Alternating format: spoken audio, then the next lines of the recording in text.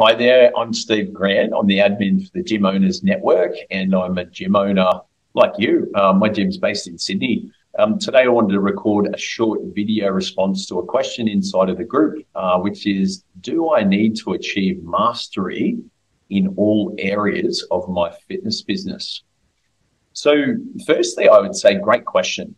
Most of us go through and do some level of like fitness certification, and we get those kind of technician level skill sets, like how to deliver a lunge or a bench press. We also learn how to do like a group class. However, very few of us will actually go on to get those sort of entrepreneurial level skills that help us to run the business. Things like finance, things like sales, things like recruitment and development of staff. So I love that you've actually identified there is a bit of a skill gap from what we've been accredited in or learnt at the start, and what you kind of need to run a successful business. The other things I think we'd all agree that we already know is that there's I guess a thing online that talks about it's 10,000 hours to master a skill. So you have to understand that's like a good 10 years of applying stuff. We also know that, of the 100% of people that do their fitness certification, only about 50% or less have spent time and money in actually learning those higher order skills. So just to summarize, there's a whole bunch of things to learn to close that skill gap, but we don't actually have the time or the resources to become a master in all of them. So with limited time and money, I think the question is not, should I look to master all business skills, but instead it should be, what should I focus my energy on? And what are those things that are really easy to delegate or leverage without having to master them? So I wrote down a couple of examples. One thing I would suggest is you wouldn't try and spend years or you wouldn't go into the mastery level in things like Microsoft Excel. In the past, that might have been a great skill for you, but these days we've got really good programs. You can put them on your phone like Zero to do all your finances, and you can actually pay like a bookkeeper $30 an hour for data entry.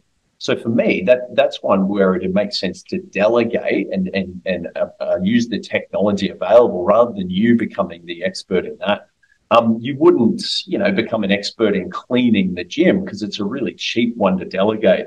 You wouldn't become an expert in sort of graphic design when you can pay, $20 a month to use Canva. You've got access to literally thousands of professional looking templates for everything, business cards and emails and Facebook ads, all those types of things.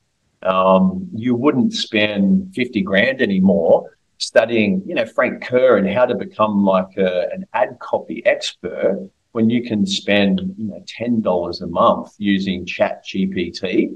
And it's not as good, but let's say it's 60% as good as something that Frank Kern can write, and it's ready right now. So why would you spend 10 years learning to become an expert in something that you could actually be pretty good at straight away? So they're the things like examples of things I would delegate, leverage, and really tap into the technology. However, there are a bunch of things I think it does make sense to focus on. I would focus on having a really clear business growth plan that your staff can actually get involved in and they can get behind. Number two, I'd get a clear point of difference. With so many sort of competing gyms around you at the moment, you don't want to be competing on price. Number three, I would recommend investing time into designing a structured marketing funnel. So you've actually just got that steady flow of new members and new sales coming in each week, and it's not like chasing your tail. Number four, invest time into training your staff how to sell things. If you can do more with the leads that you get, you can obviously spend less in marketing. The last one is like systems for member retention. You and I both want to avoid that sort of fitness first merry-go-round where half the members leave every year because you just don't want to spend that money and the time and the effort sort of chasing people every single year. So yeah, I hope that makes sense. So yeah, I wouldn't spend, just to summarize, I wouldn't aim to be a master in all things. I would try and delegate things to, offshore staff, to people in your team, and really tap into cool technology like Canva, like Chat GPT, and just take a whole bunch of things off your plate. Of the limited time that you still have, try and focus on like your business plan, your point of difference, your marketing funnel, your team's ability to sell, and make sure you're really good at member retention so you don't have to keep going through that sort of merry-go-round. And as a result, you'll make a lot more progress in the things that are most important. I hope that helps.